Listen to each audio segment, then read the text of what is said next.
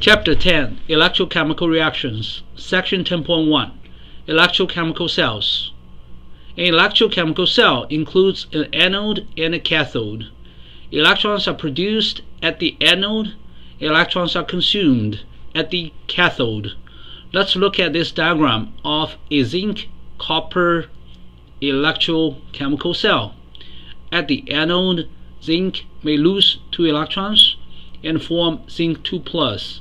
Zinc 2+ may be dissolved in the aqueous solution, and the electrons produced at the anode may flow all the way to the cathode through a wire.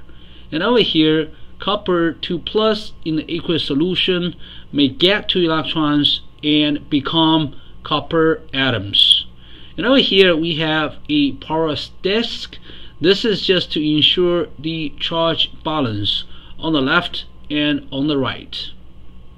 Now let's look at some properties of the anode and the cathode. The anode is the electrode where oxidation occurs. That means the oxidation number increases. For example, over here, zinc atom has an oxidation number of 0, and now over here, zinc 2+ with an oxidation number of 2. The electrode where electrons are produced. So over here at the anode, we have electrons being produced here. Anode is what anions migrate toward. Again, when we form zinc +2 over here in the aqueous solution, the charge of this solution is no longer balanced, unless we have some anions that can flow through this porous disk and balance this zinc 2+. Anode has a negative sign, so we have a negative sign here for this electrode in this electrochemical cell. Now let's look at the cathode. Cathode is the electrode where reduction occurs and the oxidation number is reduced. So over here we have the reduction of copper 2+ to copper 0. The oxidation number goes from +2 to 0. It's certainly reduced. And at this electrode, electrons are consumed by this copper 2+. And the cathode is where the cations migrate toward. So over here, if we have a porous disk that even allow the cations to migrate through, well, cations will move towards this way. However, if we do allow cations to move around as well, then zinc 2+ and copper 2+ will be quickly mixed through the migration through this porous disk. So that's not going to be ideal. In this diagram, we just use this anion flow to balance the charges on the left and on the right. There's another idea, which is to use a salt bridge that contains some kind of gel with, for example, potassium nitrate inside. And then we can allow the potassium cation to flow to the copper side and the nitrate to flow to the zinc side to achieve the charge balance as well. And now the cathode has a positive sign right here. The trick to memorize the definition of the anode and the definition of the cathode is this. We can remember oxidation occurs at the anode, and both O and A are vowels. And also, we know reduction occurs at the cathode, and we know R and C are both consonants. And hopefully this trick can help you memorize how to kind of just label anode and cathode for a electrochemical cell.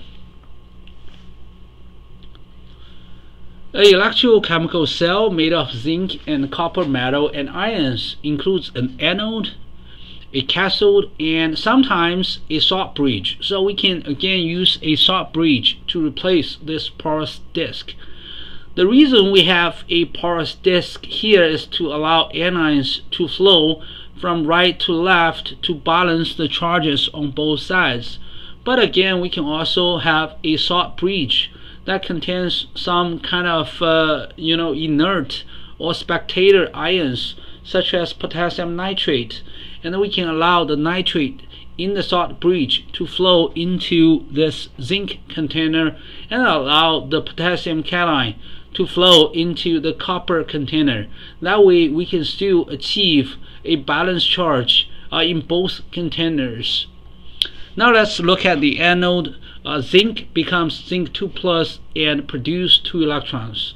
So we can see the oxidation number increases. It's an oxidation reaction. The electrons are produced, and then this anode has a negative sign. And now let's look at the cathode. Copper 2 plus gets 2 electrons to form a copper atom. The electrode has a reduction reaction going on. The electrode has this electrons being consumed, and the cathode has a plus sign. Now we can also look at the overall chemical reaction. So on the left hand side we have this anode. Zinc becomes zinc 2 plus and 2 electrons. At the cathode we have copper 2 plus with 2 electrons becoming copper. So we can sum up these two equations. Just make sure the number of electrons are balanced on the left and on the right so that they cancel. And over here, I mean, we are just lucky that 2 electrons appear on the right side and also on the left hand side. Therefore, they cancel. The overall reaction would be just zinc plus copper 2 plus. The product side, we have zinc 2 plus and copper. So over here we have this overall electrochemical reaction. Zinc in the solid phase plus copper 2 plus in the aqueous solution becomes zinc 2 plus in the aqueous solution plus copper. The overall effect is zinc passes 2 electrons to copper 2 plus. For the electrochemical cell made of zinc and copper, we can write out the half-cell reactions for each of the 2 electrodes and look up their standard half-cell potentials at room temperature. So first, let's look at anode. At the anode, we have zinc producing zinc 2 plus and 2 electrons. And we can look up the oxidation potential for this anode, which is 0.762 volt. Sometimes we use shorthand notations, OX for oxidation. And we also have a cathode. Over here we have copper 2 plus getting 2 electrons, and we have this reduction half-cell potential. We write it this way: from copper 2 plus to copper, we use a slash in the middle, and we get the voltage 0.337 volt, or simply we use RED to denote reduction. The reduction potential is 0.337 volt. The standard cell potential is the sum of the standard oxidation potential of the anode plus the standard reduction potential of the cathode. So we have these two numbers adding up, we get 1.00099 volt. So what does this mean? This means if all chemicals are in the standard state and we measure the voltage, it's going to be 1.099 volt. This compared to if you have AA or AAA batteries, their voltages are typically 1.5 volt, and this is roughly 1.1 volt. And again, when we look at this superscript not, it means all chemicals are in the standard state. For zinc and copper, they need to be pure. They need to feel an external pressure of 1 bar. For zinc 2 plus and copper 2 plus, they need to have an activity of 1 in the aqueous solution. Well, if you just say approximately 1 molar, that's fine, but if you do that, well, still we need to keep this in mind because we need to keep the mean ionic activity coefficients in mind. They are always less than 1. So somehow if you just say 1 molar here, 1 molar here, that's not really the standard state. It's just approximation. How do we get those half cell potentials? So you cannot have a battery with only the anode or only the cathode. You need to pair them up. So whatever you measure is always the total cell potential. We cannot separate the anode from the cathode. But then how do we determine the half cell potential? Well, it's pretty simple, as we did in many other chapters in thermodynamics. We just need to choose a zero reference at first. In this case, for electrochemical cells, we choose the standard hydrogen electrode, denoted by SHE as the zero reference at all temperatures. So what we're saying there is this: from H2 gas to H plus, this is oxidation. From H plus to H2, this is reduction. We just arbitrarily set it to be 0 as long as this H2 and this H plus are both in the standard state. What's the standard state for the hydrogen gas? It's pretty simple. If its fugacity is 1 bar, alright, then this H2 gas is in the standard state. But you may ask, what is fugacity? Fugacity is simply the effective pressure that takes the attraction and repulsion between the gas particles into account. So over here we just have a fugacity of 1 for this H2, and because the fugacity coefficient of H2 is really close to 1, I think the pressure and the fugacity of H2 are really close to each other. We cannot say that for hydronium in the aqueous solution, because again we need to compute the mean ionic activity coefficient for the hydronium at first, and usually it's not just 1 or even close to 1. So just keep this in mind. You know, when we say, well, in the standard state over here, this H plus is in the standard state, that means its activity is in the standard state.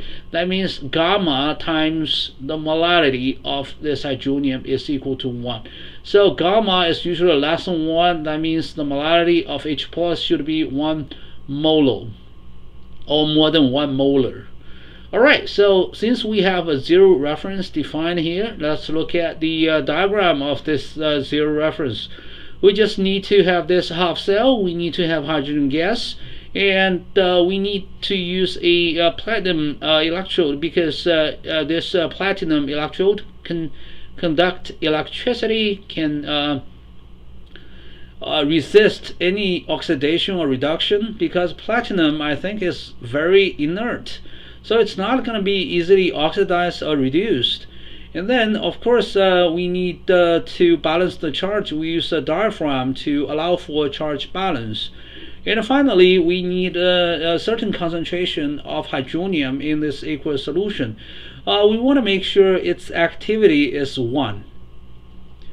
Now let's look at this half cell, this copper half cell. So we can now pair up this half cell with the standard hydrogen electrode, and then we can make a complete electrochemical cell. Alright, and make sure all chemicals are in their standard state, and then we measure the standard cell potential. And for this cell, the standard cell potential is 0.337 volts at room temperature. And now we write out the two half cells. One is the anode. Anode, that means oxidation occurs here. So the oxidation number increases, and we have this oxidation half cell potential. At cathode, reduction occurs. So you go from copper 2 plus to copper 0, and we have the reduction half cell potential. And remember, the total cell potential is the sum of the oxidation potential of the anode plus the reduction potential of the cathode. So the reduction potential of the cathode is the total cell potential minus the oxidation potential at the anode. So over here we have this equals 0.337. Over here we have 0 by definition. You know, it's just chosen to be zero reference. And then we get the reduction potential for copper, which is 0.337. And after we get the half cell potential for copper, we will be able to determine the oxidation potential for this zinc electrode, because now we can pair up the copper electrode and the zinc electrode, and we're gonna just measure the total cell potential. And remember, the total cell potential is equal to the oxidation potential of the anode plus the reduction potential of the cathode. So it's just simple math. And finally, if you have a electrode, its reduction potential is negative oxidation potential, and vice versa.